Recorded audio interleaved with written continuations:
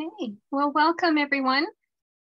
We are a small number today. That's a little different than we've had in the past, but I know that things are getting revved up and it's your first week back, so totally understand why everybody is going in different directions. We understand that thoroughly.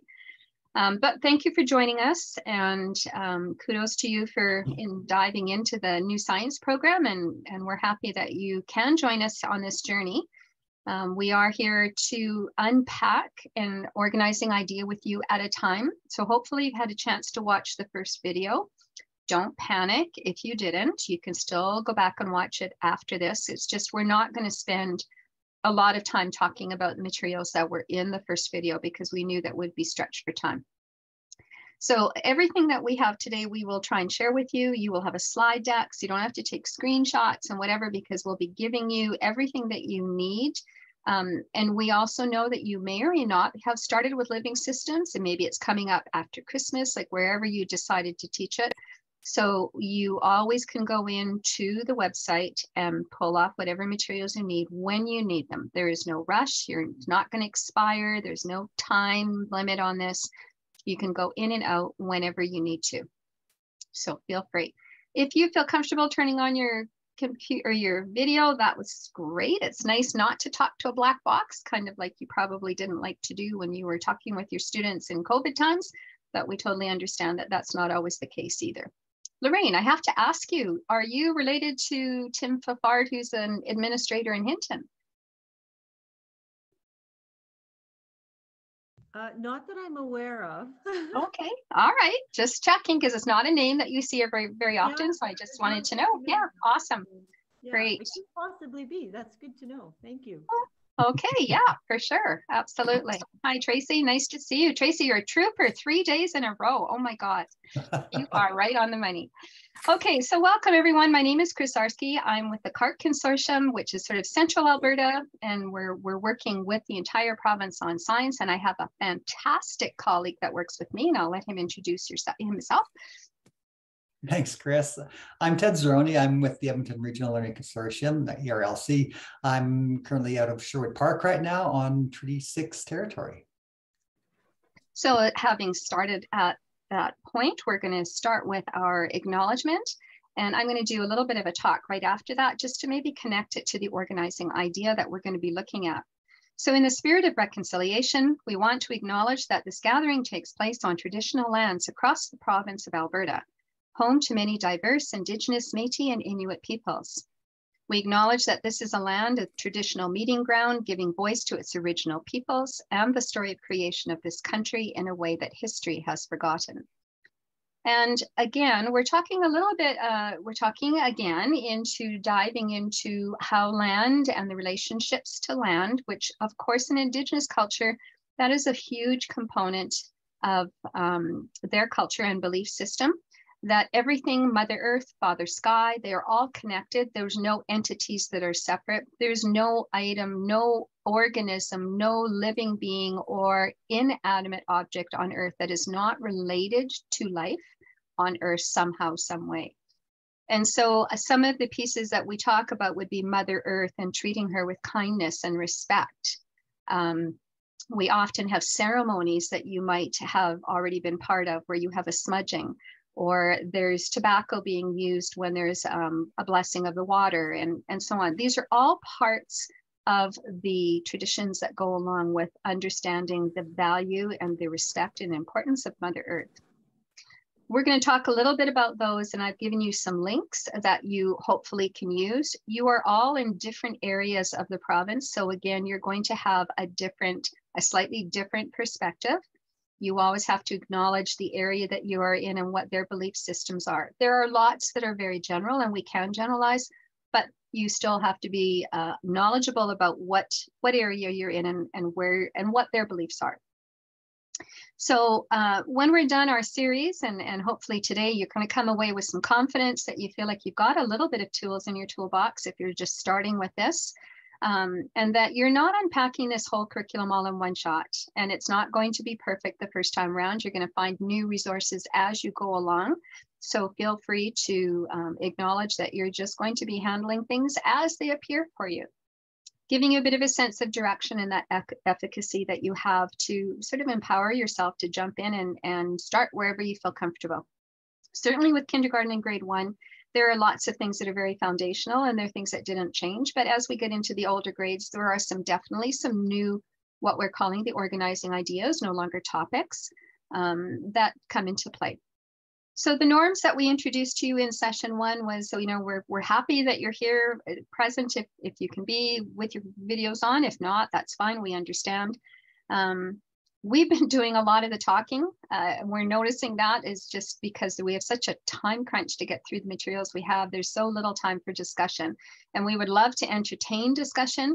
And if we want to have another session, we can certainly do that. But just know that both Ted and I are available if anytime you need more resources or you have a question. Do not hesitate to email us or phone us, and we'll be glad to work with you and talk with you. And don't feel that because we're talking, that you can't unmute yourself and just jump in. Please share your expertise in the areas. Some of you have been working in some of these topics for a long time.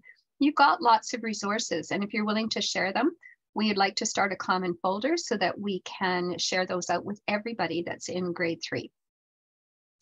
So looking at our chart that was created, we're looking and recognizing that living systems started in grade 1. It doesn't start in kindergarten, and it is moving all the way through grade 6. And there is quite a noticeable progression in topics.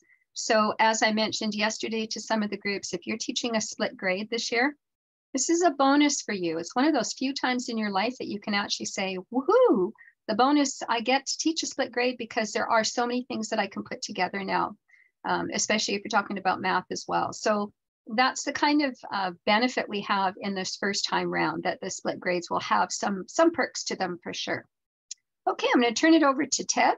He's going to unpack a few pieces to you and talk about some things that are going to be really relevant to the lesson pieces that I'm going to talk about. All right, Ted. Thanks, Chris. As Chris mentioned, the organizing ideas, living systems, and in the first session that was recorded, kind of unpacked the curriculum for you that way of how it's organized.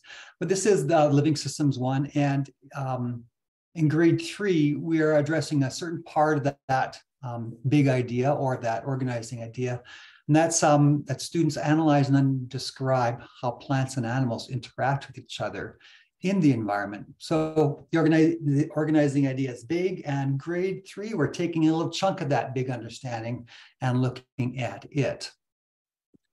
Now, in order to address that learning outcome, and that's the one that we do have to report on to parents. But we get information and assess where kids are at on that learning outcome by seeing how they're doing and working towards the knowledge, understanding, and skills and procedures parts. So they all work together in combination to help develop and meet that goal of students understanding how plants and animals interact with each other in the environment. As you go through the curriculum guide, we mentioned this in our first session as well, but just want to review one more time with you that there's some keywords you may come across in the curriculum guide, curriculum guide as you read it. So if we go to the next slide, please. Those are the highlighted words there, words that are include, and words such as, it should be as, not such as, and then words in parentheses. Include does mean whatever comes after the word include needs to be taught. All right. Anything that comes after such as are just examples, and they're there for you to use, and they're there for you to use as many of them as you want, and to include other examples as you see fit. And if there's a word in parentheses, and there aren't many in grade 3, it's a word that students do need to know, but it can be interchanged as your instruction goes on with the word that maybe make more sense. So in this case, applied is the word we do want students to know, but it means the same as putting or exerting a force on someone or something by another object. And those are the key things. We're not going to be going through this every time, but just wanted to bring it up for you one more time so that when you do come across that as you're going through the curriculum, you'll understand what those words actually mean. Before we really go on and just a little further, I just want to pause a little bit because I think we have to just look at the big picture We're in a world of huge, rapid change. We know that. The future is highly unpredictable. We know that's even more so. And it reminds me just briefly a little story of one of the very first workshops I went on as a rookie teacher. And it was still one of the most impactful ones, because what the presenter was doing was what we hope to do today, is share with you some powerful tools of how we can get students ready for this ever-changing and unpredictable future. The presenter at that time told a story, said he was talking to a brain surgeon, and he was gloating to the brain surgeon of how amazing the work of a teacher is. That we can take a group of students with so many different backgrounds, so many different needs, and take a piece of paper called the curriculum and say, okay, we're going to, at the end of the day, have everybody have the same outcome. And the brain surgeon said, well, no, of course not. And the question then went on, well, as a brain surgeon, how many variables can you control when that person's on having surgery? And basically every variable, heart rate, blood pressure, all these things can be controlled.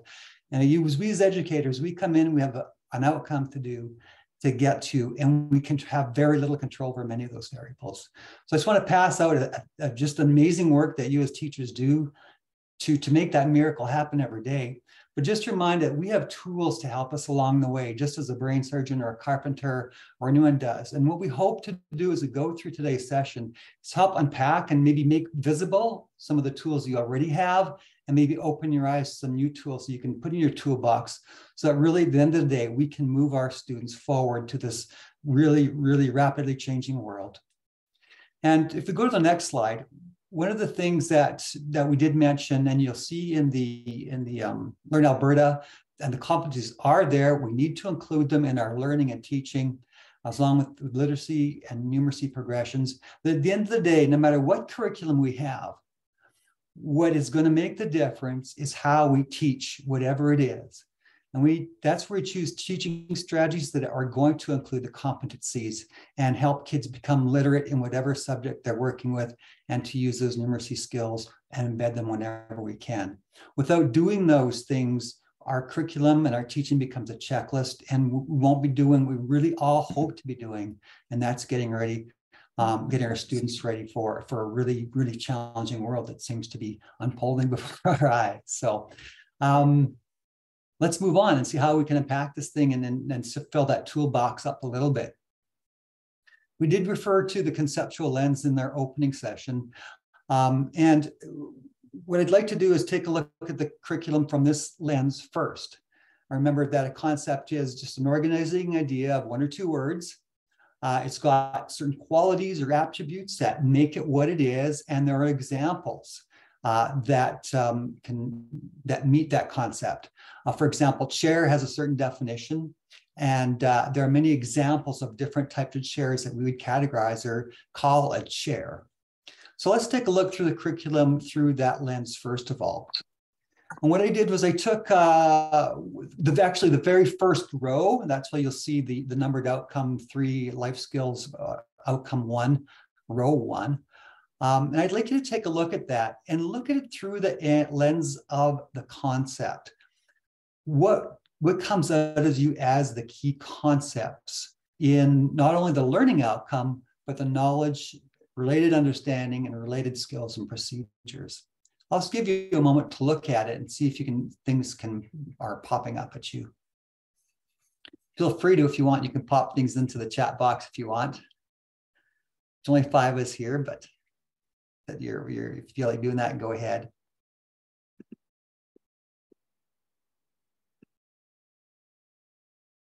If you have your numbered outcomes, you can also circle them right on the document if you'd like. For sure. So if we go to the next slide,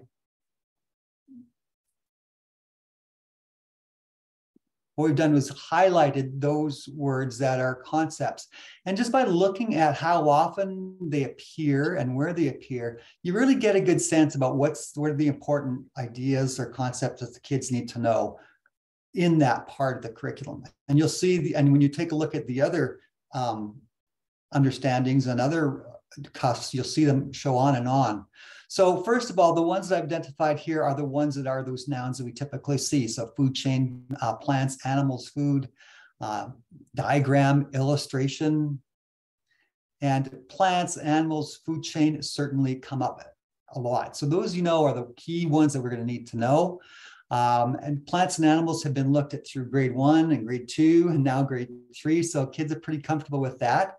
But food change is something that's going to be new as well. But embedded in the concept, or in just the regular concepts that we see, there are some other words that relate to concepts. And I'll talk about skills a little bit more later on, but I want you to take a pause and take a look at what happens when we take a look at skill-related concepts. I'm going to start on the maybe on the left. So animals depend on each other for food. Well, the concept embedded with that is dependence. What is dependence? And then can we see an example of dependence between animals and each other, right? And animals and plants and animals and human. Is there dependence there? And what is it?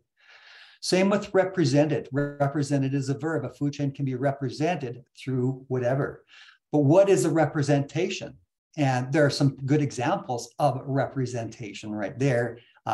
Representation is pretty broad, but illustration, diagram, story, words, a play, a slideshow, those are all different representations of something. And so you'll see their interaction is another one that shows up. They don't use interaction, but the way animals and plants interact. Interaction is an important idea, and we could see examples of interaction not only between plants and animals, but interaction between characters in our language arts, interactions between each other in phys ed. And so it's a concept that comes up. So it's worth probably taking a look and making sure that the kids understand those words and those concepts. I'll come back to that in a bit.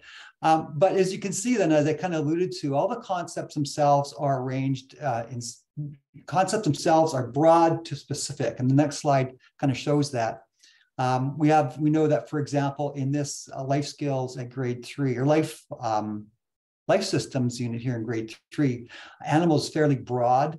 Herbivore is a bit more specific. And then we can get to deer, which is really an example, right? We get really specific. But we know there are different kinds of deer, right? There's a mule deer, there's a white-tailed deer. Those are the only two that I'm familiar with. But an antelope is not a deer. And so there's some characteristics that make an antelope, right? Next slide. What I did here, and you have access to that in a planning guide that I'll give you, is I've taken all the sort of the big idea, key concepts, and they mainly show up in the understandings part of this particular organizing idea. You'll see them show up in a lot of the understandings and a lot of the cusp, but that's where I really pulled them from. There are a few that I pulled from the knowledge piece just to add in there a little bit to make it map a little bit more complete. But that's there for you to maybe go back to. Maybe you can get kids tinkering with that once you're done the organizing idea and see if they can organize things in a certain way. But it's a nice quick look at how things are all interconnected with the ideas, and not just a list of ideas. It's actually a very fluid relationship between all the ideas in the guide there. Next slide. And so keeping in mind of the conceptual lens, hopefully by the time we're done this big idea, you can give students pictures like this. And this is one of those nice transfer kind of things, and just say, okay, here's a picture here. Look at it through the lens, or what do you see any of the science concepts that we looked at? Do you see anything that we learned about that's an example in this picture? You might come up with plants, animals. Is there a example of human behavior here? No, but historically we know there could be, or there's a fence in the background. So we can give them either the lens to look at, or we can not give them a lens and say, what lens are you looking this picture through? And you can see some interesting ideas come up that way. So we've taken a look at the curriculum through the lens of concepts, but let's change a little bit and take a look at the lens through the skills and procedures. And as we know, skills and procedures are the doing things, or the verbs, and the action can be thinking, or it can be an action, such as if you're conducting an investigation, there are certain things you do. If you're demonstrating respect, there's certain action or so on. So let's just take a look now at the curriculum or at this big idea or organizing idea through the lens of skills. And I've taken all the items from the skills and procedures and identified them here. And I've highlighted the word that's that verb. We've seen represent before, and we've got identify, discuss, and so on. And so those are all the things that kids do. And they do end up at the day, when you stop and look at them, they could be really good assessment tools or assessment questions, right? Though, because if we want, kids need to be able to, for example, to discuss how plants and animals respond to stimuli to event. They need to know it, then they have to discuss it, or they have to identify these things. But I just want to throw a word of caution, not caution, but maybe just a few little tips when we're looking at the skills and procedures part. If you go to the next slide, my first tip is that clarify in your mind what the skill is when you're reading those, not just for this outcome, or if you're doing some of your other programs as well, looking at that word, making sure you know what it is and making sure it's an actual doing verb, get that clear, because sometimes the verb looks like it's a verb, but it's actually asking our thinking thing, but it's actually getting kids to do the same thing over and over. And it's really to state. All right. I'll show you what I mean in the next slide. So when you're stating something, you're just expressing what you know, and you could state it in different ways. So if you take a look at the middle skill and procedure outcome there, the word identifies there used to, in this context, identify where fossilized dinosaur bones are on display in Alberta, and that comes out of the grade 3 Earth systems. And then that word identify is used again in the living systems. Identify carnivores, herbivores, and omnivores in a food chain. When you stop and think about it, if you give kids the pictures of a food chain, and they were to identify which is the herbivore or the carnivore, and if it's something they've never seen before, they should be able to identify those things. Now, they're not memorizing and identifying, stating, well, I know that that's a bear, so I know it's an omnivore. It's using the evidence. So really, in a sense, what they're doing is classifying the animals based on what they see and the way it's used in the food chain. Whereas the identify in Earth systems is really just not to class, it's sort of, where are they located? Do you know that? Yes, they're on display here and here. Now, you can see how there's another skill procedure. This is from grade 3 matter. They do use the word classify there. And if we take that word classify and interchange it with the word identify up top, we could see that it would work. So classify changes to materials as permanent or reversible. If we use classify, we could say at the very top one, classify carnivores, classify the animals as carnivores, herbivores, or omnivores in a food chain. So just keep that in mind as we go along. So when it comes to skills, though, there's another tip, though. When you come across those skills procedures, again, clarify your intention, all right? Because really, when you're going to use a skill, there's a skill part and a knowledge part, and decide which one you're really working on. If the intent is to assess the skill, can kids classify? I suggest maybe use content with which their kids are not responsible or not familiar, all right? Because they're not responsible for, maybe you shouldn't say not familiar, but not responsible for, so that the focus is on the skill and not competing with the knowledge part itself. On the flip side, if your intent is to assess the knowledge associated with that, make sure that they're competent in the skill. And by grade 3, when you look at all the way through, they may be very well competent with classifying, but we're not too sure. So what I want to do with you next is, so if we have a skill and we're not too sure, how can we teach a skill to make sure they're competent in it before we send them off to deal with content that they're actually responsible for knowing in the assessment portion? So what I often use, there's different ways to teach skills, but what I use is something called a direct teaching strategy. I like teaching a skill directly, but there's more than one way to do it. So on the next slide, Chris.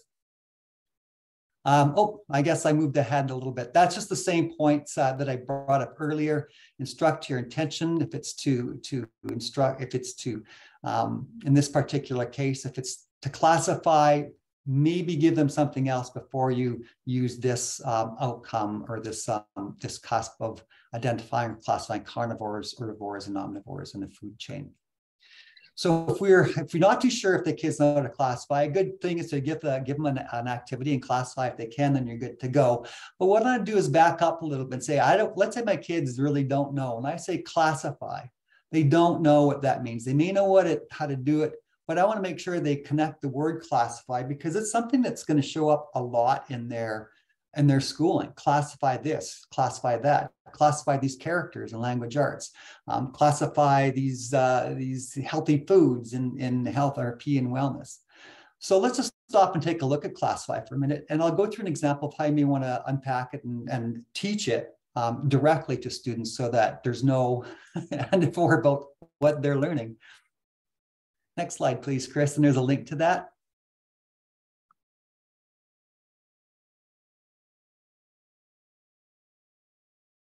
So in a direct instruction approach, there are a lot of steps, but if you can go, we're on the last slide, actually. I probably had it. There you go. I want to go, where do you want to start? Right there, example, classify. Okay. And a skills teaching strategy with a whole lot of steps. And the first few steps are kind of there for you to follow, not for the kids to follow. So let's just, I have comparing contrasting outside, that's wrong, should be classifying. So let's just move on to classifying. The first thing to do is define the skill. And there it is. What does classify mean? I struggled with this because there's all kinds of definitions. I chose on this one based on how I know what kids are doing in this guide and other guides, to arrange a group of people or things in a class, I call it, or group, based on the shared characteristics of that class. That's step one. Make sure you understand the definitions, because you want the kids to be able to really restate that definition as well at some point. This is the hard part, really. When you classify, what is it that you do when you classify? And that's the part with this teaching strategy that I think is one of the harder things, but one of the most powerful things. If you can break down what you do into steps, then it's easier to help the students out. Just like how if you are a phys ed teacher or coached anything, you know that, for example, if you want to teach a student how to throw a basketball, you go through some steps. You do this with your arm, and you got the flicking of the wrist, and you've got the follow through. And so you do that with thinking as well. Sometimes our thinking happens so fast, we don't know what we do. So there's a bit of a metacognition thing here. Once you do that, go to number 3 and 4, then you identify the steps. Here's what I thought were the three key steps is that you look at the class or the group and identify the characteristic of that class. There may be more than one class to think about. An example then, omnivores is a class is a class because it's got animals in it that have one thing in common, right? They eat animals and plants as an omnivore, and so on. So a class has a characteristic that all the things under that class will have. And then you look carefully at the characteristics of the items you want to classify or put into those groups. And then you put them into the group that has the same characteristics. So it sounds fairly simple, but sometimes those are really good prompts when a kid really does get stuck, because you won't know now by asking those questions, do they know what the characteristic of the class is, or are they familiar with the example they're trying to classify? If they've never seen a platypus, they may not know where to classify it. Yeah. And then once you do that, take a look at your steps and go to the next slide and determine what the kids may need to know in the steps in terms of understand. So in this particular case, the concepts I'm not too sure if they know would be class. I maybe want to introduce that. And I'm not using the biological class. I'm just talking like that person belongs to class all to themselves, just the general idea of a group with something in common. So they may not understand what that word is. So I'm going to introduce that to them. I know that maybe from grade 1 and grade 2, if I've been teaching this way, I know what characteristics are. We've talked about that. and they know what similarity is. So I'm not going to worry about that. So all I'm going to worry about before I teach comparing, it should be classifying. I'm sorry, I'll change that slide. Before I do that is to help them make sure they understand what class is. So now I go to teaching a concept, right? And we can do that. One way I do that is concept attainment. For example, there's a group of yeses. There's a group of no's. When you stop and take a look, the things in the yes all have something in common. For example, and if the no's don't fit, we compare the top two. Why does the picture with the goose on the right not fit with the rest? What seems to be missing? They all have something in common. So where would you put that middle group? With the yeses or the no's? And after some prodding and some thinking and maybe some group talk, we would put it with the yeses because they all have something clearly in common, where the no's, it's hard to tell what they have in common. And so we introduced the idea of class as a group of things that have something in common. You can go to the next slide. Anytime you do a concept attainment, you always do some tests, and Chris is going to show you lots of stuff that she does with her group sorts and pictures like that. And so we can see here, if these are two classes, what do they all have in common? Of course, on one side, the road, and the other side, it's all winter. Then you could ask them, well, hey, wait a minute, there's a picture in the bottom right that's it's a road, why isn't it with the roads? But it's also in the winter what's going on. And we can understand that things can belong, your class depends on the characteristic that you're focusing on. Next slide. And so there, now I'm set up. Now what I do then is share and model the steps to the class. So I've already taught them what a class is, and I know the steps. So here I go. Go ahead, next slide. So I've gone through the steps, and this would be something that I would model to them. So I have the question: classify these items as either hot or cold. What do I do? First of all, look at my two categories: hot are things that have a high temperature, cold are things that have a low temperature. And then I see, what attributes does that first picture have? That's the sun. That's something that's hot. It's hot. So it slows thinking down, but you end up modeling how they can classify.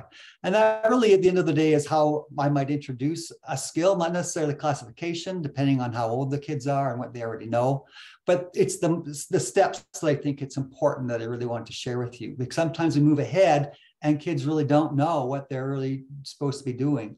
And if we use the same words, classify, class, and those kinds of things, anytime they see that word, you can say, what is a good thing, classify these things in a language arts class, or classify these as nouns, then you now have something you can work on. And that transfer for that word and that whole process comes up again and again. So that's why I want to just go to the very last slide almost. The one before it, sorry. This one? Right there. So to really get kids to do anything with their thinking skill, you always want to give them as much practice as possible. It could be in language arts, like I said, it could be in math, it could be in social studies, where you just give them as many opportunities to classify when they can, so they get used to that skill. And eventually you want to get them to really get a deep understanding of it, and you can even explore it at a conceptual level. You can throw something like this at them.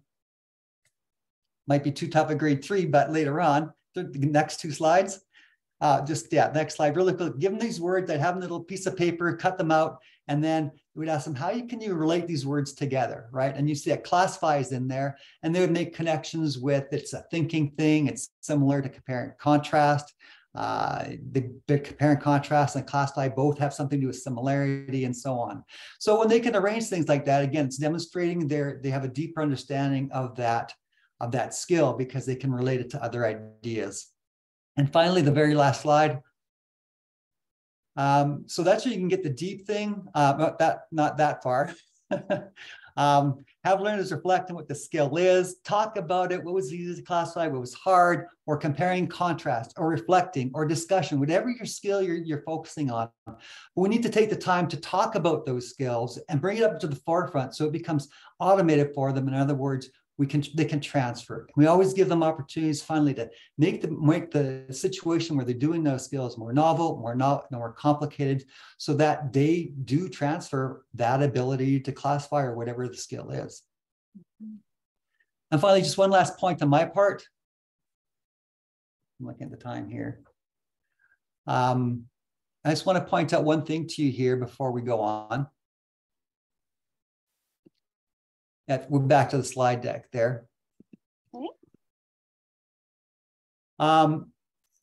You'll notice that you probably come across this a lot already, but just as a review, we know that through the learning process, kids need to have that basic solid foundation before they can move on. It's so important that we think about the knowledge part being unimportant. It is important. Knowledge is important. What is the thing? What is classified? What's an omnivore? But then when we take it, we go deeper by connecting the ideas together, by practicing it in different ways to eventually transfer that information and those ideas and how they're connected is where we want to go. We want a solid surface understanding. We don't want to stop there. All right, you could look at this curriculum, probably look at it and teach it away and stop there. But we know unless we go into deep modes and transfer modes that become good at understanding and using those ideas, we're not going to get to those things that we really know matter, really matter when our kids leave here. And that's be, citizens and respectful and creative thinkers and critical thinkers, unless we give them those opportunities in our class. And we're not going to give them those opportunities unless we go through this process, moving from surface into deep and into transfer.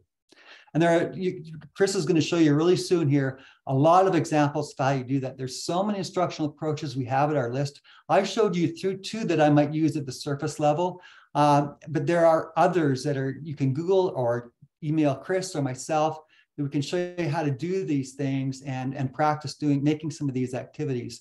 And don't think you have to do everything all at once. Do one. Do one on your own. Try it with one subject, one course. Don't change everything you're doing because you got to get good. You got to try one little step at a time. And finally, this is before we go on and let Chris show you what she's got a magic box full of great things to work with.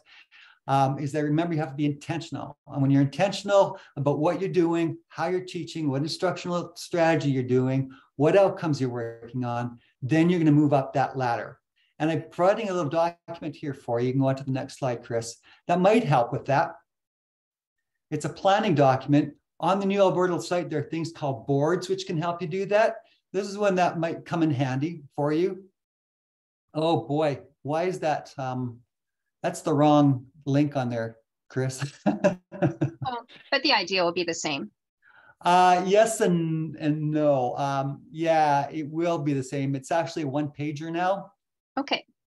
So maybe you can just run through just what's on there. So this is a plan document for you guys. Sure. If you go to the second tab at the bottom, it won't be filled in or anything. But at the end of the day, what that'll do, it'll be a bunch of drop-down menus where you'll be able to quickly choose your organizing idea, learning outcome. They're not there because they're not loaded up on this one, but you will be able to pick those out. You won't have to go anywhere. There'll be a one-stop kind of place to get all those from whatever course or unit you're working on. Just scroll down, there'll be a list of all the competencies that you can choose. So just by clicking on those would be filled. There'll be competencies for the grade level that you're working at or age group that you're working at that you can choose from to focus on. And then if you go further down, all the key concepts that are in the unit, if you want to say, I'm going to be focusing on this one, you can choose one and provide the definition for it so you can get ready for your teaching. And because to do these things, you need to know the definition. The kids need to know the definition. And finally, skills and processes as well. So the one you're going to get access to is actually a one-pager, and it's a little bit easier to use and more compact, and it's directly filled with things that you need for grade 3. If you like planning that way, that's there for you. Everybody has their own way to plan, but that's one thing that you can use if you so wish. And that tool is awesome. It's a time saver. I love it. It's just great.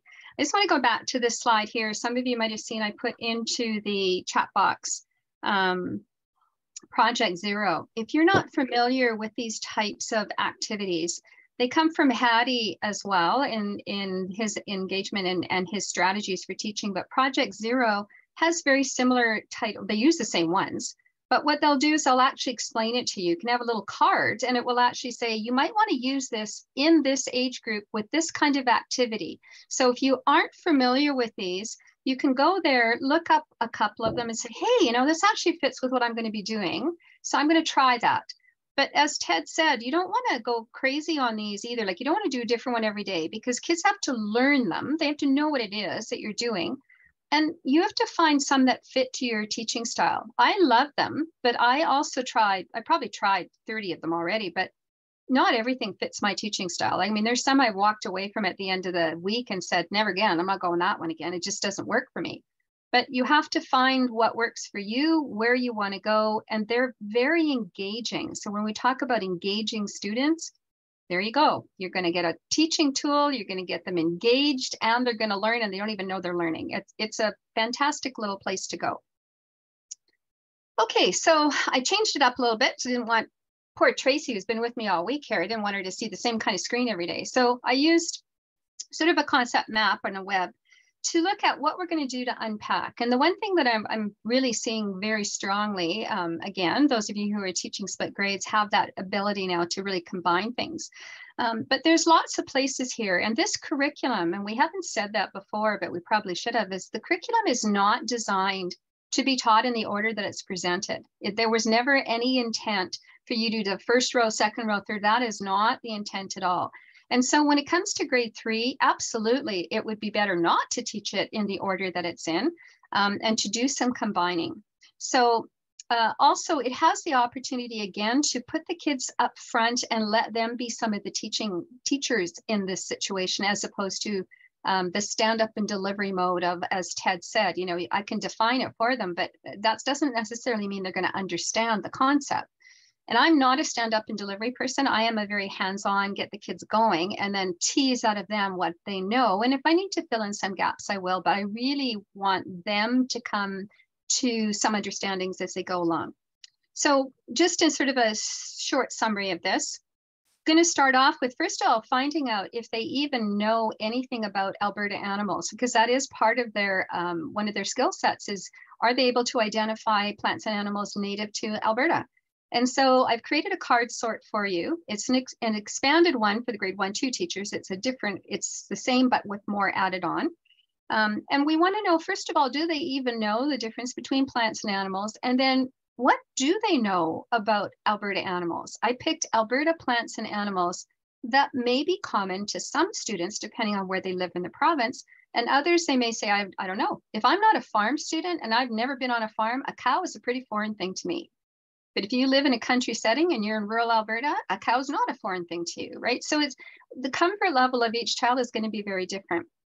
So first of all, just getting to know, and then we'll move into food chains and food webs using the cards, right? We just always want to revisit what we've already done and talking about the classifying and using that approach that Ted has already unpacked for you. We're looking at, where do they live? Where do they live? Where do the children live? Where are you coming from? Are you a forest? Are you a mountain community? Are you a plains community? Like, where are you at? And that will help determine a little bit too about what they know about the animals around them. It doesn't mean that they shouldn't learn the other ones, but we want them to know different locations that animals might live in. And I might struggle. If I'm a mountain kid and I've never been on a farm, I'm gonna have a tough time answering some questions, vice versa, right? And then looking at the diversity of how do animals adapt to those types of scenarios? Like, how do animals use their senses? How do plants use their senses? Kids will say they don't even have senses. And the answer is, yes, they do. Then how do they know to close their flowers at night when it cools off? And how do they know to open them and how they respond to temperature? How does a mole or a vole know that there's an earthworm 7 inches away from him? We couldn't hear that. We'd have to go dig for them, but they know exactly where they are. So that's the kind of thing we want to unpack down here, is that interconnectedness. And I need to use my stimulus senses that I have all around me, whether it's the water that I'm living in, whether it's in the land that my house is in, or that I'm going to be using for food. I need to be able to use those pieces and senses. And then looking at the interconnectedness again is that ecological footprint. It's a little bit of an extension really of what grade 2 has already done, where they talk about the 4 R's. And this really ties into it again. So again, if you're teaching a 2-3 split, you got it made because you could just do this all together. So I'm going to share this with you right now. I'm going to go into a slide deck for those who are new to this process. I will share this entire slide deck with you, so you don't have to panic and scramble to write things down. You'll have it all. So I combined a bunch of things that I had already used in the classroom and then went and just found a few that I had in storage as well. So we're looking at really the guiding question of how do plants and animals interact, right? That's our guiding question. That's what we have to answer in order to unpack this particular organizing idea. And we're looking at how students can analyze and describe how plants and animals interact with each other, whether it's in a food chain, whether it's in how they survive, whether it's in where they live. So you have access to this, and I gave you a copy in your file folder, and I'll talk about all of the where to find it at the end. So we're going to start with, and you'll see that I'm using the Living Systems 1.1, 1.2, and 1.5. Because in 1.5, they're saying still children should know plants and animals that are native to Alberta. Well, what a better place to do that is if I know what's in Alberta and I can figure out what I have, then I can use that for my food chains and for my food webs. So these are simply suggestions, right? This slide deck is not the end all be all, but it's a very fast sort of half an hour view of what you could think about maybe grabbing ideas from. So you might want to start with, what do you do when you get hungry? How do you decide what you're going to eat? And I just put in brackets, you know, they might say, well, I've got allergies, I can't eat this. I go to the fridge, it might be what's available at home. It's what I like for snacks, it's what I don't like all the different things that just come to mind right away about what is it I want to have? How do I make the decision? How do you think animals make the decision, right? We untease all of those things that they talk about when they want to go and get something to eat. Now let's flip it. How do you think animals make that decision? So again, they're hungry. How do they decide what they're going to go eat? And it might be depending on size. My mouth is only so big. I can only eat so much. I can only eat meat. I don't eat meat. I only eat grass. I don't eat grass, right? I would see a cat chasing something to go and eat it. I don't think I'm going to see a cat chase a pig because it's too big for them. But we need to ask that question to make sure that that concept makes sense to them, that when I'm making the decisions about when an animal goes and makes choices. So what kinds of things would they eat? Typically, what kinds of things would be available to them? Having that conversation. What's in our surrounding where we live? We see lots of robins. What else do you see? Lots of bugs. Do they like bugs? Yeah, that's a good conversation to have. We haven't done anything yet. All we've done is talk about the world we live in our location, and maybe have a look at what we know and don't know about the animals. So I've provided you with a card sort. I've expanded them to 40, I think there's 45 or 46 now. And they have numbers at the bottom for those who this is new to you. There's a number at the bottom, and I give you a cheat sheet that tells you what each one of those pictures is. So in case you get an animal on there and it's native to Alberta and you say, I have no idea what this is. So you've got the answer key, so that's not a problem. So what we want to do is just find out. Let's just give them in teams of 2 or 3, give them a pack of cards and say to them, can you sort the cards based on what the animal's name is or the plant's name is? Like, I know this is a bear. I know this is a deer. I know this is, I don't know what this is. Put it over here. I don't know what it is. Okay, I know this plant. This plant's alfalfa. Okay, the kids around the farm will know that. Kids in the city might not know that. So I know this pile. I don't know this pile. And then you might want to go and have them just do a quick walk. I'm not going to tell them the answers right off the bat. I'm going to say to them, go and talk to another group and take your piles with you and just compare. You know, which ones did you guys know? Which ones didn't you know? Maybe you guys can help each other out and figure out what you did know or not. And then in the end, we can have a discussion, you know, put them up on the screen and say, are there any here that nobody knew? Is there anyone up here that nobody had an answer to? And then we have that conversation, just so that they have a name for an animal. They may not know a lot about the animal yet, and that's okay. And I'm not going to give them that answer. So we're going to ask them to resort them in just a moment. Now that I know what they are, and that might take me a whole day just to talk about the animals that are in Alberta. What do I know about those animals? So I'm going to have 4 different groups, and you could cut these off and use them as header cards if you wanted. I know the name of the animal and I know what it eats. Okay, I'm totally familiar with a cow. I know the name of the animal, not exactly sure what it eats. I don't know the name of the animal, but looking at it, big hunky cat, I'm going to take a guess that I think I know what it eats, or don't know the animal and don't have a clue what it eats, right? This is formative for us because if I'm going to meet those outcomes and I want them to start getting into food chains, they better have an understanding of what these animals actually eat, and where they might eat each other is where we're going. So I'm going to do that card sort. And again, I might have a conversation, or maybe I'm going to go around to the groups and say, where did you put in these piles? Talk to me about what you saw. Maybe have them group with another group. What did you guys not answer? Feed each other some information and see what you come up with. So having that strong framework of understanding, and the more they see the cards, the more they start to know the names, the more they start to see the animal. Oh yeah, I got those blue jays, they're in our backyard, blah, blah, blah, right? Then I can start moving into where I want to go. And that might be, I'm going to show them an example. I show them that when I talk about a food chain, I might be talking about eat or be eaten, right? And that's a fact of life. We are on this earth to either sustain something or to be eaten by something. And that is the way the world works in the world of animals, and humans are animals as well. So I gave them an example saying, here's some grass. The hare eats the grass and the owl eats the hare. So there's lots of energy that came from the grass, and the energy that it has goes into the rabbit when the rabbit eats it. They lose some, obviously, because they're not going to digest 100% of it and get the full amount. And then an owl eats my hare, and the same thing is true. So the flow of energy goes from the lowest level plant to whatever we've identified as our top level. This is my food chain.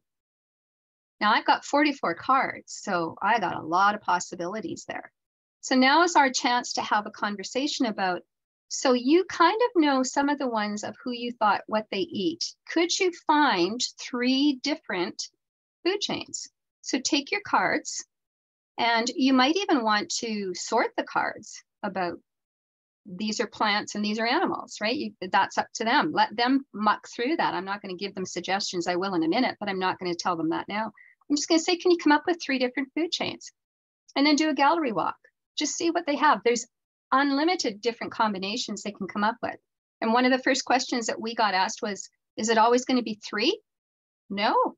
Here's your challenge. Can you make one that's longer than 4? Can you make one that's 2? Can you see if you can make different lengths, right? So that they're understanding that it's not always 3 items in a row that are going to give me a food chain. And it's important for them to understand that it could be different level, because the food chain is very limited, right? It's only, I got to start here. I got something in here, I got something in here, and then it's going to end somewhere. So I don't have unlimited amounts of directional flow. So when we talk about a food chain, we have 3 sort of different levels that we can talk about. We can have what we introduce to them as the producers, the consumers, and the decomposing. So there is a time where I'm going to have some factual information and some instruction. I can't get away from that. So the producers are those greens. It's the part that uses sun energy in order to make its own food. Plants make their own food, and that we don't have to get into photosynthesis and whatever. Just leave that for now, but they need to know that they need sunlight. They need sunlight to grow. I don't need sunlight. I can stand out in the sun all I want. I'll get sunburned, but that doesn't mean I'm going to get any food out of it, right? So we need to make those connections for them. So producers are always at the bottom, but they are the highest amount of energy. They get the most energy that anybody could ever have. When we look at consumers, they're the people who are taking. I need that energy. I need the food from them. So they might be hunting. They might be just grazing, right? We're going to talk about that in a minute. But consumers take. They need to go and get. If I consume my supper, I'm eating my supper. And so that's a good way for them to think about it. I do introduce decomposers to them because things die, right? And we already talked about that in grade 2, that we have a life cycle and things will die and then they come back again. So we have a seed, the plant dies, the seed is in the ground, we go through the whole cycle again. So it's important for them to know that when things die, what happens then? And there are ways that we break down things that die, and we use those for the things that are living again, over and over and over again. There's a cycle that goes through it. And I did include earthworms in their pictures, so they should be able to find that as they go along. When we talk about who consumes, we also want to break that down into the 3 categories, right? So we want to be able to classify, this is where we're going to go. We want them to know that herbivores are the green eaters. They're not the meat eaters. The carnivores are the meat eaters, and there are some that will only eat meat. They are not interested in greenery of any kind. And then we have those who will take whatever's available, right? They may have a preference of one if they're given a choice, but they'll eat both, plant and animal. So when I talk about herbivores, I can give them examples. And in their card sort, they have rabbits, squirrels, and deers. They don't have grasshoppers, right? This is new. And they'll probably realize that when they start going through that there are some animals that they see every day that aren't even in their list. And we'll address that in a minute. I did that on purpose. Okay, examples of carnivores that they might be familiar with. Hawks. Hawks will go down and eat another animal. Okay, a wolf will go and search out another animal to eat. So they are meat eaters. You don't see hawks going and eating grass. Okay, that's not in their area. Bears, on the other hand, will eat whatever's available. They prefer greenery, especially berries, bear berries. They prefer having high protein kinds of roots and dandelions, but they'll definitely eat meat if they're given the opportunity. And if I'm a grizzly, I definitely want meat. So they have the opportunity to live in both worlds. And then our decomposers are those microorganisms. They're in the ground. They break things down. We've got earthworms. They break things into smaller parts. And again, we're starting to go through and work those. So a food chain is a very simple way for us to show what that flow of energy is, right? That the sun gives the plants, gives to an animal, gives to another animal, gives to another animal, gives to another animal, gives to another animal, okay? Or the other way around, whichever way we're going to go. So when I'm talking about this, we're just trying to give them an understanding, and we want to clarify for them. And maybe you want to ask for an oral, can you give me an example of a producer in your card sort? Just hold one up. Can you give me a consumer? Hold one up, right? You just want to make sure that that's clear. But we're going to tease that out even further when we talk about when you made those 3 food chains. Were those the only 3 that we could have made? And if they did a gallery walk, then the answer is an obvious no, because they would have seen other things. It isn't always linear, and that's very limiting. And in the wild, that's not how it works. We see lots of different animals eating lots of different animals. We see lots of different animals eating plants.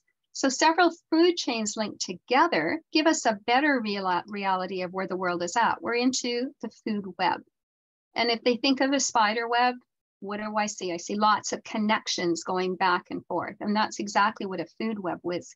It takes a number of different possible food chains and lines them together. So in this case, how many could they come up with? And this would be one I would do with them orally, because we are going to ask them to go back to their card sort here right away. So I'm looking at this, and I would actually ask them to tell me verbally, and then I would actually ask them to write it down. I'm going from a mouse arrow to a hawk, right? The energy from the mouse goes to the hawk. I have a flower, which goes to a mouse, which goes to a hawk, and so on. Because writing, representing both in words and in written form, is part of the approach and part of the skills that they need to be able to do. So let's take our cards back out again. They're familiar with them. First thing I'd ask them to do is maybe, can we just sort them? Let's sort them into the 3 different areas that we want. So producers, consumers, and decomposers. Because we're going to ask them to make a food web. And if I have them in the different groups, it's going to be really easy for me to start grabbing from every area that I want. And then once I've got them sorted, maybe I even want to take my consumers and sort them one more time and sort them into smaller piles of herbivores, carnivores, or omnivores.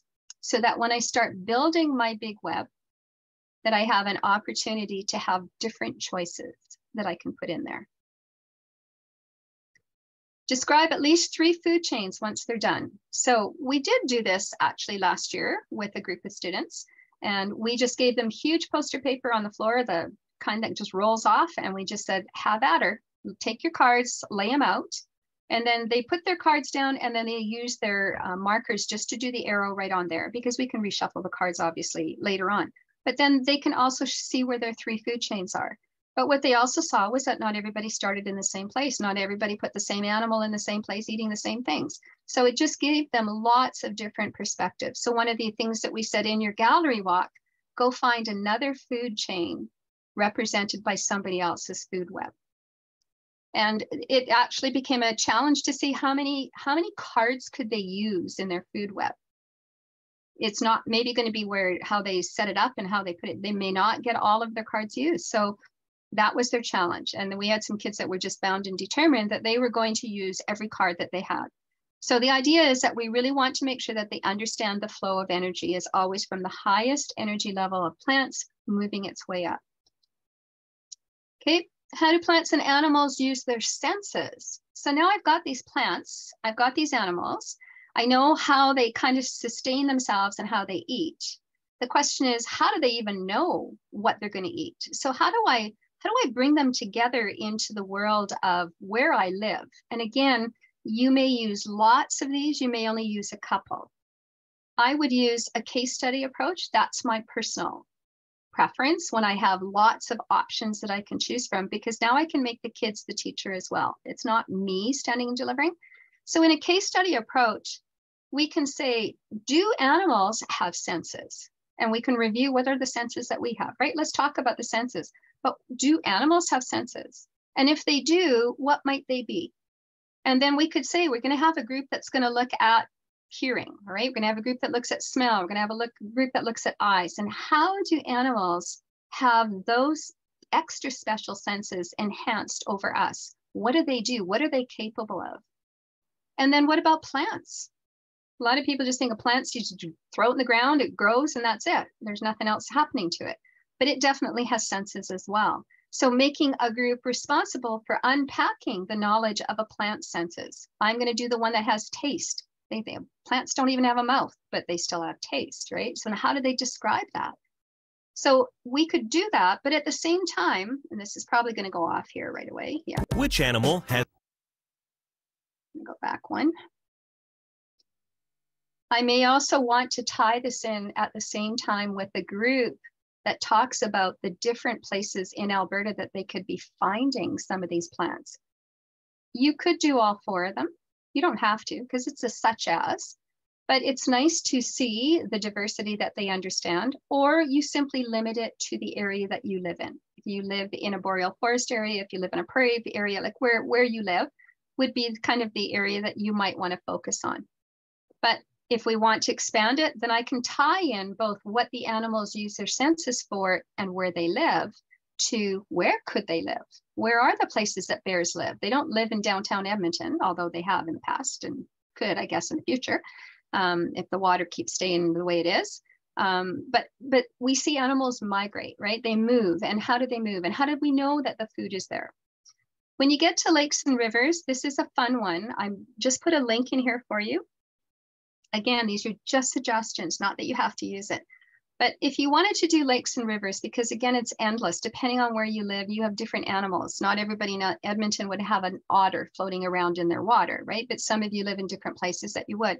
So this particular site takes them through the water world, but it does it in a bingo form, and it's a lot of fun. So you might want to just dabble with that anyway, just to have a bit of a break and to do something different with them. I also put at the bottom here the anatomy of a boreal forest, because a lot of us are in a boreal forest area. So that would be something else that we could look at. What do we typically see in that kind of an area? And then a boreal forest hinterlands. Those used to be on television, but they're nice short little video clips and information pieces that you can have. Again, you're going to get all these links. You don't have to worry about it. You're going to get all of this stuff sent to you. So the transfer, once I've gone through this, and that would take us a while, right? That's going to take us a good week, if not more, when they're working on it and doing some reporting. We're going to share how could we compare and contrast? What did we find out about the animals and the plant senses? And are there some similarities and differences between them? Are they completely different? We might want to look at, where do we live? We might want to, if we did all the different places, we might want to say, where do we live? We live in a boreal forest. Okay. So can you describe some plants and animals that are not in your card sort? What are some things that we left out? When we did the card sort and the web, we also gave them permission to make up their own cards, and they just had to write the name on them. So if they were missing an animal and they really wanted it in their food web, we said, knock yourself out, put one on a card and stick it in there. But now we're saying pick some that are not in picture form, and you could either create your own, how you want them to identify this and display it to you, whether it's a representation, whether it's going to be a communication piece where they're writing something for you. But really what we want them to do is now dig a little deeper to wherever they live. Can they come up with other animals that fit into all the categories that we've just talked about? And those animals, what senses are they going to use based on where they're living? So we're kind of combining a lot of pieces together. At the end, you'll see I say, how healthy is your plant and animal environment? So this goes a little bit from grade 2, and you might want to even do the whole transfer activity at the end of our unit, as opposed to right here, because we're going to do a little bit more talking about how do we help to ensure that plants and animals are safe and that their health is ensured in the areas that we live in. So you might want to, and I've got a spell out typo in there, you might want to have a look at that right away and say, okay, we're going to do that separately, or I'm just going to leave this all until the end and we tie the whole piece together. So that's what this sort of big piece is now. We're going to look at how do we even meet the needs of animals in Alberta. Okay, we're not talking about the whole world. We're just talking about Alberta. And I've taken a few slides from yesterday as well to just prompt their thinking, because for those of you who are teaching solely in grade 3, remember there are things that they might not have seen coming to you in grade 3. So we have to be able to do some bridging. I've included some slides. If you don't think they need them, just ignore them. But again, just showing them this picture, and what do you wonder? You know, it might be, why are they picketing? Why are they saying, don't cut down my trees? Providing 2 different stories that you could read if you have them. The Earth book is one that's common in schools. Why Should I Protect Nature is a pretty common book as well. But then I've just given this Venn diagram. How do I compare what I learned in the first book to what I learned in the second book? What was common and what was different? What did they present to us? Because those are foundational pieces for me, keeping my environment around my world safe. How am I going to take what I learned in these books and apply it? If you want to do a reading for yourself and then have one read to them, the Earth book is also an audio version that you can have. Talking about this symbol, right? If we're talking about keeping everything safe and healthy, and what are we doing to promote it? Do we remember the recycle? And what are some things that harm our Earth? What are some things that help to fix our Earth? So some of this is grade 2, but it really ties so much into what you're doing in grade 3 again. So on this one, One Earth, this one really starts off with just garbage and destruction and all the bad things that we've done to our environment. And this one talks about how do we actually start fixing some things up here? How do we make that better? Again, if you've had those conversations and you feel that they're well into, you don't necessarily need to go there. There are 4 R's that are focused on in grade 2. So that would be important for you to know in grade 3.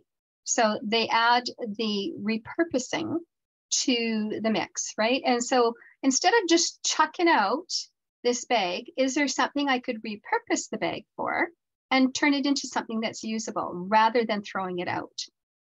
So again, I've given you some videos that you can use there if you want. Just a conversation slide. I won't go through that one because I want to get into this one. So in grade 3, we're still looking at how do we keep a safe environment, but we're talking through the lens of respect and interdependency. How do we respect? What does it mean to be respectful interactions? What does that mean? Does it mean that I stay on trails? And often they hear that people say, don't walk on the grass, don't walk here. Why are they saying that? What is the purpose behind the sign? What was the intent of that? What does being respectful interaction mean? It means I don't take more than I need. I don't just cut every tree down, but I only needed one, right? It's having that so we have to make sure that that language is understood. And in here, these would be all different kinds of respectful interactions that take place. And these are just samples, right? There's lots more that you can dive into. But every one of these is linked that you can go in. It talks about why do we put signs up that say stay on trails? Why? Who cares? If I'm going in the mountains, who cares where I walk? What's the difference? Preserving nature, farming practices.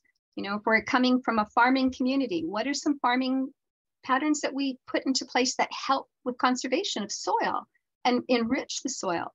Again, our kids will come at it from different perspectives. This one I put outside and I'm putting a note here just to be a little bit careful.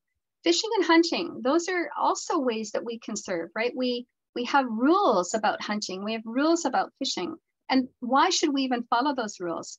But you also have to be careful about, the question is, can they contribute to conservation? There are going to be some children who have been brought up that if you shoot an animal, you're a bad person, right? There is no hunting. So just be cognizant that you need to know your group and maybe their backgrounds a little bit about what's going to come up. It doesn't mean you can't talk about it, but you just be ready for that conversation, because some people there is no killing of animals, period. It doesn't matter what the animal is, right? So just be a little bit careful with that topic. If we talk about how do we ensure that we are reducing our footprint and that we give animals opportunity, we've infringed on their land, we build our roads, we build our houses, but how do we help those animals still have a normal life? So I just gave them some quick pictures of the animal walkways, or what they're called. They have them in Banff, right? So you can go down, you could drive all the way to BC, you'd go under these. So the animals just walk over, they're fully grass, they're fully got trees on them, and the animals can just go from one side of the highway to the other. Why? Because they keep running into cars where there were no places for them to travel, right? That was a protection. So we're trying to maintain their opportunities.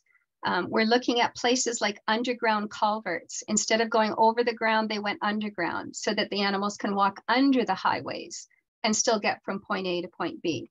And along here, when we look at the highways, all of these fence lines have super high 8-foot fences on them to ensure that when I cross over as an animal, I'm still behind a fence, so I'm not likely to run across the highway. So just again, some ideas in case you're looking for things. We put signage up, right, to give people heads up, people, we're in a world where this kind of an animal might be seen. You know, we see caribou crossing signs, although you don't see caribou crossing a highway very often, but there are places that you can go. Moose, deer, we see those a lot, right? It's a heads up. Those are preventative types of things that we're trying to do to make people aware that slow down. This is their world they live in, not our world, right? We're the ones who jumped into theirs. So again, when we talk about how do we help even with tracking and counting, who cares how many animals there are? Why do they even take on projects to look after counting of animals? And so I gave you some samples from Alberta that are happening right now and continue. So the grizzly study for one, the caribou ones. I used to live out in Hinton. I was principal out there for 15 years. And there's a caribou herd outside of Hinton, which has been tracked for years. And to see them, I only saw them once in 15 years, but there's a lot of work that's going into trying to maintain their life because there's such a small dwindling population right now. Science and conservation. Maybe you've got children who don't really care about these two animals, but they want to get into protecting species, or they're into fishing, or they heard that bison have been released out of Banff and they're running wild, right? So this link here will give you all kinds. There's probably 50 choices that the kids could look at. So again, they don't have to just stick to one topic. And that's kind of the approach I like to go, is that maybe we can get them more hooked into the conversation if they can find one that they're interested in as well. Grizzly bear population. Okay, and then again, we talk about Mother Earth, that connection for First Nations. How do they view all of this, right? It doesn't mean that they don't harvest from the land, but they have very distinct ways that they harvest animals. They have very different ways of harvesting fish. And what is that process? And is that a process that that they give something back? And they do. If I'm going to take water from the river, I'm going to bless it with tobacco first, and then I'm going to draw. And if I'm going to take what they call brown water, the water that you find in bogs that they make tea out of, which is very healthy tea, they're going to bless that with tobacco first, right? So it's the practice of recognizing that Mother Earth sustains me. I have to thank her and give her back again. And that's really important that we tie that in throughout our teaching, not just in the end. And I know it's at the end of my slide deck, but it's not incidental. It's not something that we just throw in because, oh yeah, we got to put in the First Nations link. It should be throughout as we go through things. So in here, and some of you may have already seen this, BC has done a lot more work in some of the resources they put forward for teachers. So there is a definitely strong pull to BC in here, but most of this is still referenced at Alberta as well. This is a 285-page document. And I'm just going to tell you which pages that you could look at, where it unpacks what is the Indigenous view in science? How do they see us teaching science? And they talk about Mother Earth, and they talk about some activities, like, for example, they'll say, take your children outside, and here's an activity that we would do to take them outside. So this, you can download the whole thing. There's no copyright that you have to worry about here. Pointed out yesterday to the group that there's also from Carrie Ann Reed, she'll look after the story of Mother Earth, which is a great book. It ties in Mother Earth's garden, which is not a garden as we're thinking, it's garden as in Mother Earth and all the things that are encountered in there. The same thing here, if you want a little bit of enhancement with the children and how do we understand the values and beliefs of Mother Earth, any one of these will help you out. You can watch them. I would suggest you always watch them first to see if they match with the cultural beliefs in your area. If not, bring in a knowledge keeper, bring in an elder. And a lot of them will do Zoom now. Like, they don't have to be in your classroom. They will, if you tell them up front and you offer them tobacco, do the protocol, they will still do it on Zoom. So we can still have them into our classroom and they can tell us the story of Mother Earth from their perspective. Okay. I've given you sort of a summing up template. These are editable, so you could go in and use them if you want. You could use them as a sum up, you could use them or ignore them. I mean, whatever works for you, they'll be in your folder. And then we've also provided you with a rubric. If you were looking for a sort of a science rubric that you could consistently use throughout your use in the pilot series as we go through, this is one that comes from BC and they use it for science and technology. And it's a 3-page document. It's a great tool. It gives you lots of ways that we can assess where children are at the different components. And their components fit very close to what ours are. So it's a nice match right now to what we're doing. So that's just a slide deck of ideas. It kind of covers everything, but it doesn't mean that you wouldn't dig deeper down into different areas. And again, as I said, you are more than welcome. You will get that slide deck. It will be in your folders. So let's talk a little bit about what we have. All of the recordings, all of the handouts that we have for you will be put into that Moving Forward Curriculum.ca, the one that you log into. You go into cohort, go into Science Grade 3, and that's where you'll find all of your resources. So we'll put everything in there. Our next date, oh, I changed that. How come it didn't save? Our next one is November 7th, not November 2nd. And we'll be looking at matter on that one. If you have things that you're willing to share, send them to me and I will post them. I will post them into your folder as a shared folder, and then you can go in and see what other people have got that you can grab from. The light work with many hands makes it a lot easier for you. The other piece is that we wanted to mention that we have been working with Gizmos. We met with them this morning, and we are asking them to start going through their resources to see what links directly to each of the organizing ideas in each of the grades. So that will be coming soon. However, in order to do that and for you to have access to them, some of you may have already done something with Gizmos. There are awareness sessions. Awareness sessions are things where you get your login. If you haven't already done that, you find your way how to navigate the site. That's what the awareness sessions that they advertise through CARC or ELC are about. We have asked them to put some awareness sessions in October. They're going to try and do them on Tuesdays and Thursdays after schools, and then you can just pick any one of the days would be fine. They're going to do multiple times. If you've already got the login, you already know how to go through it. The one date we would like you to make sure that you have on your calendar, and they're not going to go through the logins and whatever, they're going to assume you have them. On October 26th at 3:45 to 5 o'clock, we're going to do it just for the science pilot teachers. So they're going to bring forward the pieces that we want to look at. So that's a night that's reserved just for you guys, not for anybody else to come in. So you might want to, and this will be on the recording. So you can always, if you forget the date, don't worry, you'll get to see it. One of the other things I'm just going to throw into the chat box, and I got to get out of this slide deck here, is some of people have been asking about coding. Coding is what we're going to do on October 26th. That's our focus. We're going to get you started in coding specifically for science. And we want to kind of get those pieces started for you so that you feel comfortable. And it's a day for the teachers. It's not about, I got to teach this next day to the kids. This is about you feeling comfortable and getting through the coding piece if you haven't already done it. If you're away on it, don't worry about the day, then don't come. What I just put into the chat box is a link. There is an offer of a group that right now will take any teacher's classes. They'll sign up the whole class and they'll work through a coding opportunity with you and the students. You would learn alongside with your kids.